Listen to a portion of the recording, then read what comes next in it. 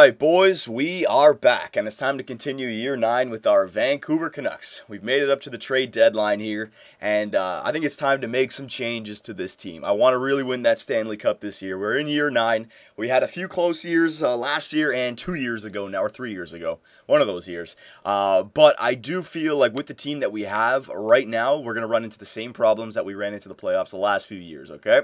So let me just give you guys a little bit of a recap. Yeah, you know what? Hang on. Let me go back to stats, because the weird thing about stats was goals against and goals for were not bad, but our special teams is absolutely horrible. So if we could improve on that, we'd be that much better. Goals for per game, we're down there in 12th in the NHL. Not horrible, but that's what I'm talking about with the power play. If the power play goes up, that will go up as well. Goals against per game, look at that. We're 3rd best in the NHL, okay? So if our penalty kill gets even better, we can drop that, well, it's too late now in the season, but still, we can stay there or get better. Look here, power play percentage, 17.3%, 17th best power play in the NHL. If we can get that into the top 10 or start playing like we're in the top 10 going into the playoffs, that would be a lot better. Increase our goals for, and this one, penalty kill. I mean, that's crazy. 22nd in the NHL, and yet we're still 3rd best for goals against average, right? So if we could work on our special teams, we'd be a much, much better team, okay? So I have that in mind. Let me just show you guys what our line changes look like for the power play and the penalty kill. So right there, the power play, Sarich, Mackey, Drouin, Tarkey, Suter, Reinhart. Basically the same as the offensive lines. And you got Pulock and Edler, Jones, and Ekman Larson. Okay, so we got to figure out how to get that going. And then the penalty kill especially. Going into the playoffs, I really want to have the penalty kill under control. You got Suter, Ernie, Hartikainen, and Faxa. Now, I checked out our best defensive players. You guys were saying take out Hartikainen. And yeah, I'm going to do that because he was like the 5th or 6th best forward. And I have an idea here that kind of goes into what I'm doing with the trade deadline, okay? Now, when it comes to the trade deadline, I was seeing plenty of different, different things for Jonathan Drouin. Trade him for Tavares, trade him for Stamkos. Jake Virtanen was another one from the Calgary Flames. I'll show you this guy.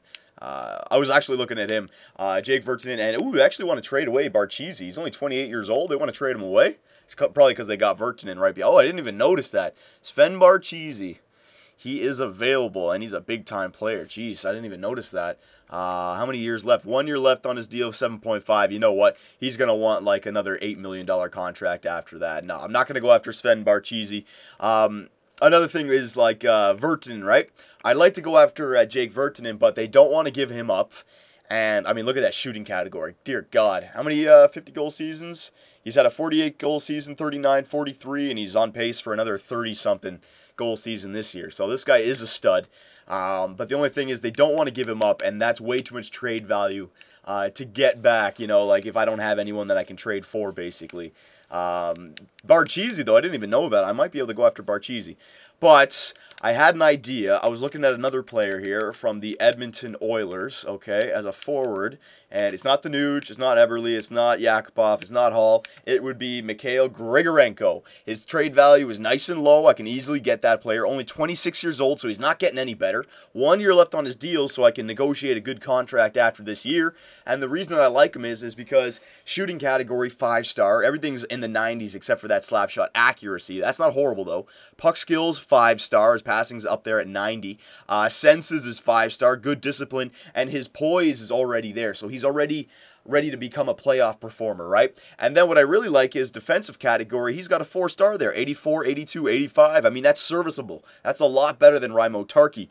Physical category, 3.5-star, and skating category, 4-star. So Mikhail Grigorenko, definitely a player that I was looking at, someone that could replace Raimo Tarkey, okay? Because when it comes to Jonathan Drouin, I think I want to hold on to him for 1 more year, and I want to try him out on the penalty kill, like you guys were saying. Put him on the penalty kill. Maybe he can get a few more shorthanded goals, increase his goal totals for the year.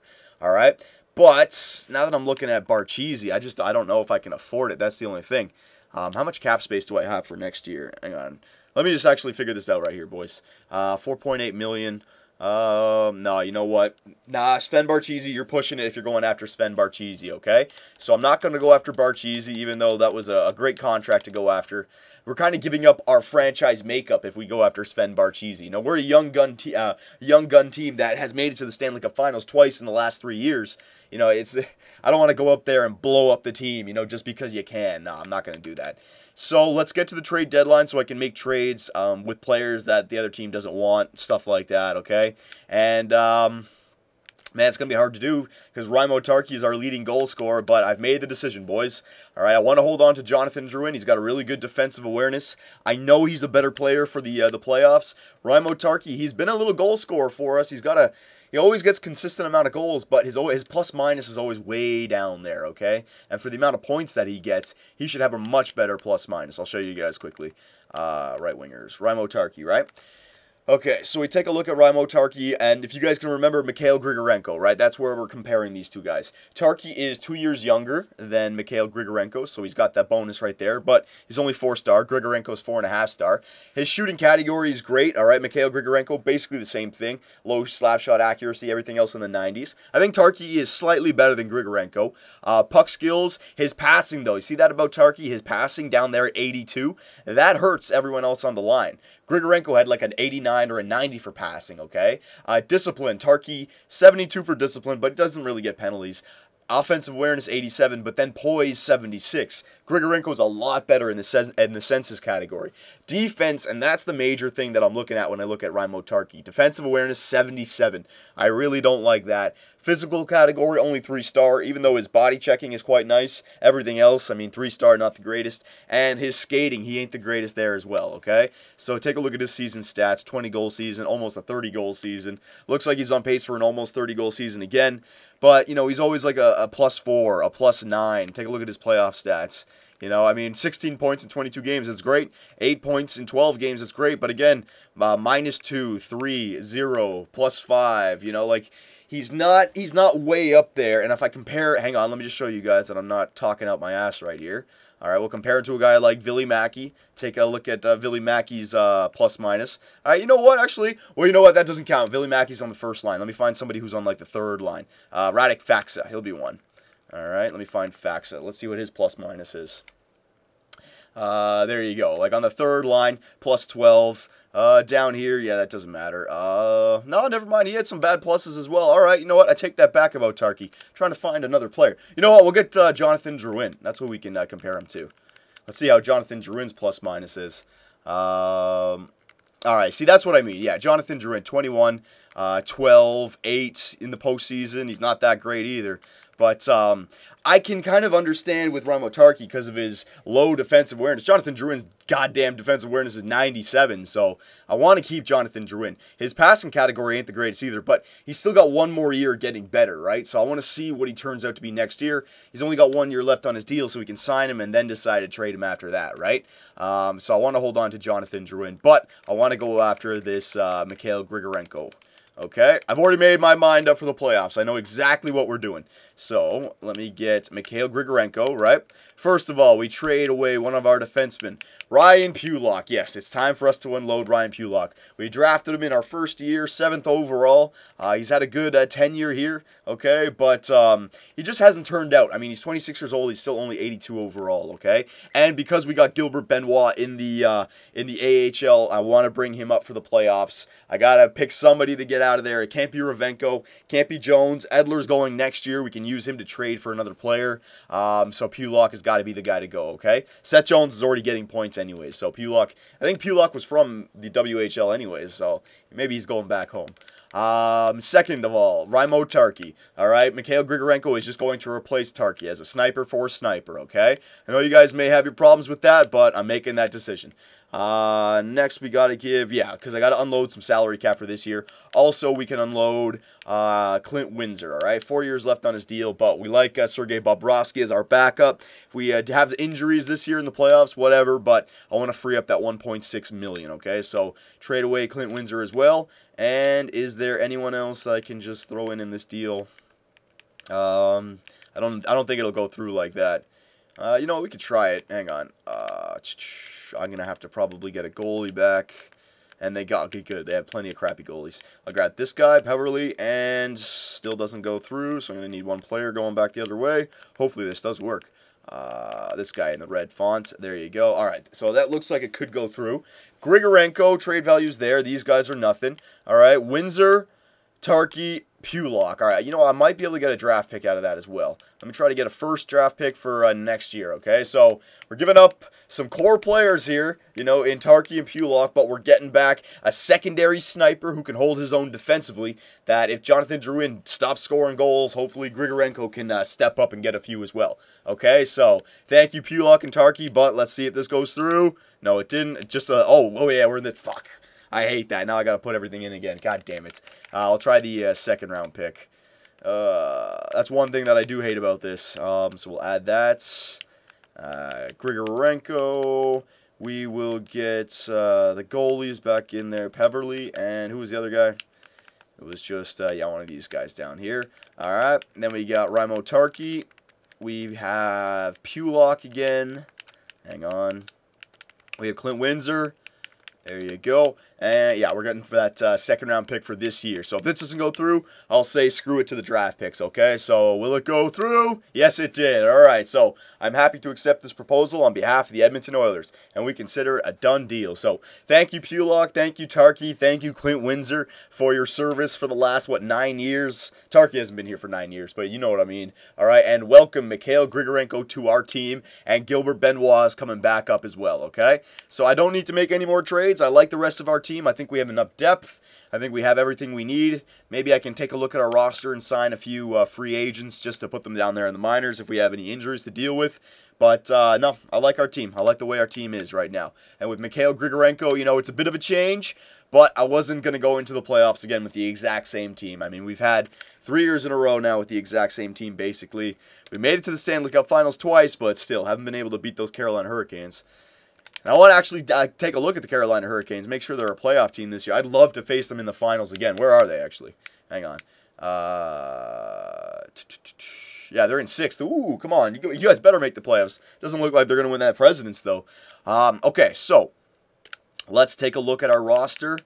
And I guess I don't want to do best lines. It might force me to do best lines now. Okay, so we got Goddard and Bobrovsky. Okay, I'm fine with that. Defensemen, 1, 2, 3, 4, 5, 6. Yeah, it already brought up Gilbert Benoit. Good. And forwards, no, I don't want Kelman up here. There you go. And is that enough? Mishinter? Yeah, I think it already brought up Grigorenko. Yes, it did.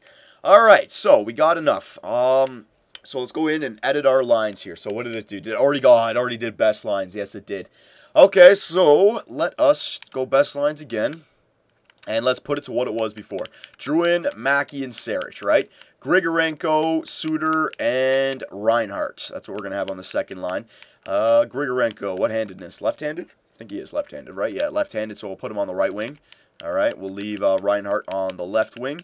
Adam Ernie, Radek Faksa, and Hartikainen, sure. And then Callahan, Weiss, and Mishinter. Yep, that's about right. Defensively, Edler and Ekman Larson, Murray and Seth Jones, and Ravenko and Benoit. Yeah, the best lines is setting up the team the way I want it. This is perfect. Drouin, Mackey, Sarich, Reinhart, Grigorenko, and Ernie. Saying to put Ernie on the power play. I did need to shake it up. It doesn't have Suter in there, but you know what? Ernie's got a really good shot. I've noticed that when I looked it up. Like, he's got a 5-star shot, for God's sakes. You know what? We'll try it out. Adam Ernie on the power play. I wanted to shake it up anyways. We'll try it out. Grigorenko, how are you on the faceoffs? 63. What about Ernie on the faceoffs?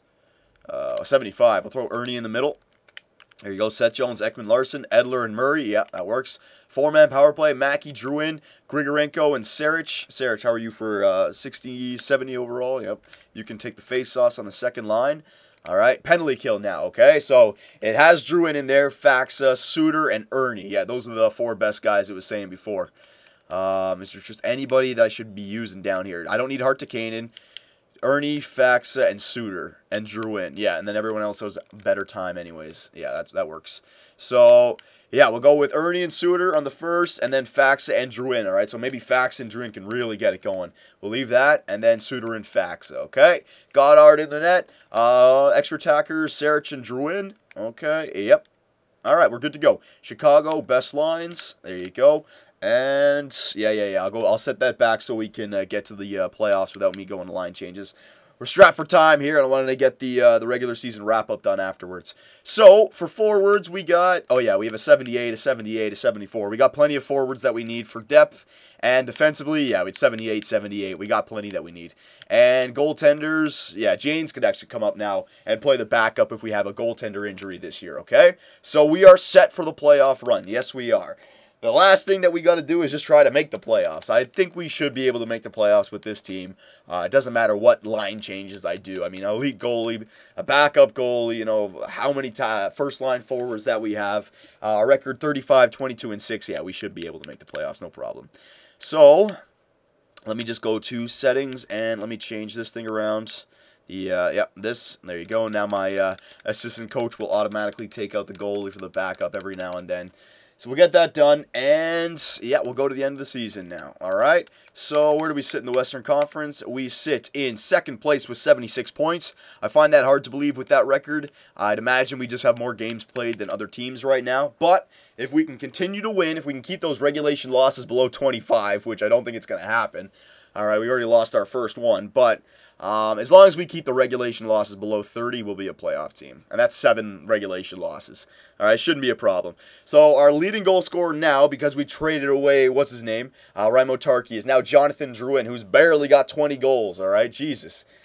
All right, well, it's time for you to turn it around, Drouin. I decided to stick with you. We traded away Raimo Tarkki, okay? I mean, there was a few rumors surrounding the Vancouver Canucks with Jonathan Drouin's name floating around. John Tavares out there, Stamkos, like I was saying before.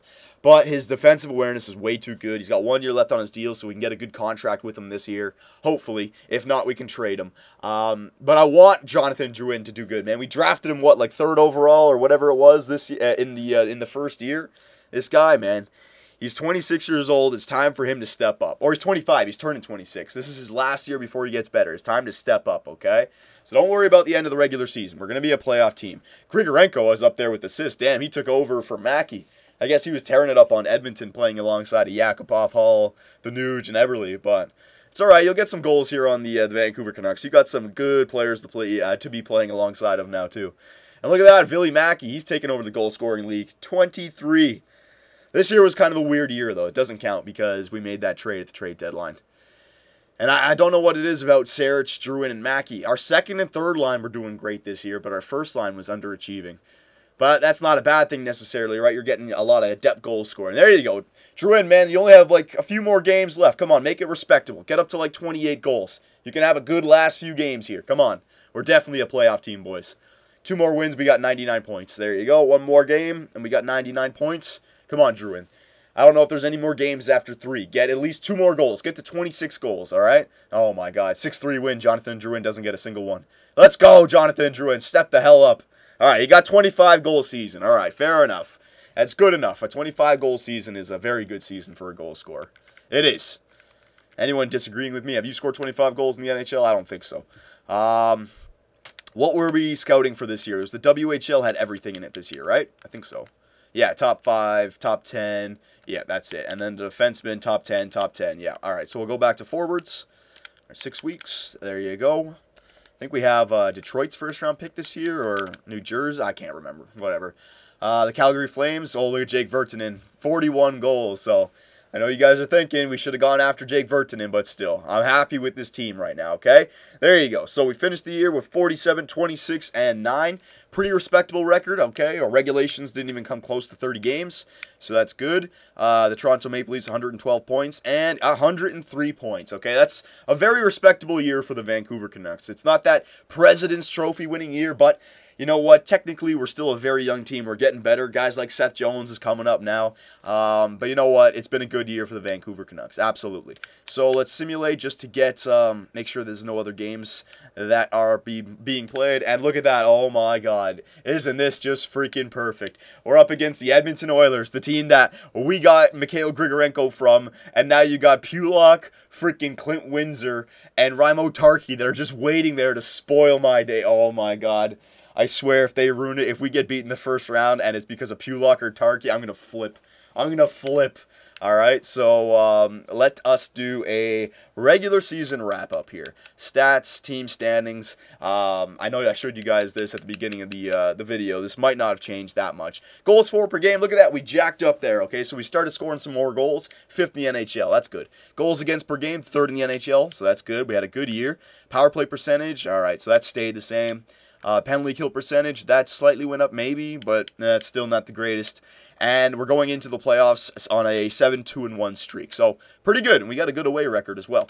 So pretty good year this year. Player stats for the season. Now, let's see. What did I say? 70 points for the first line, 50 points for the second line, 30 points for the third line. Okay, that's... I mean, if you're talking about like a perfect year with like top-notch goal scoring and depth goal scoring, that's what I look for. Very hard to get that, but that's what I'm going to be going for. So Billy Mackey, he gets the 70 points in the first line. Again, Mr. Consistency. Mikhail Grigorenko, can't really tell. 84 games played. I don't know if he played first-line minutes with the Edmonton Oilers, so we can't really tell there. Sarich, 64 points on the first line. All right, I would like that to be better, but he's still a 20-goal scorer, so it's decent. Suter, 50 points on the second line. That's more than enough. Jonathan Drouin, 58 points. That's not good enough. Reinhart, 47, so almost 50 for Reinhart. Not bad. Let me just go for forwards instead. Reinhart. Faxa, 35 on the third line, so he had a great year. Same thing with Ernie, 30 points on the third line. Callahan, 29 on the fourth line. Weiss, 24 on the fourth line. Hartikainen, 23.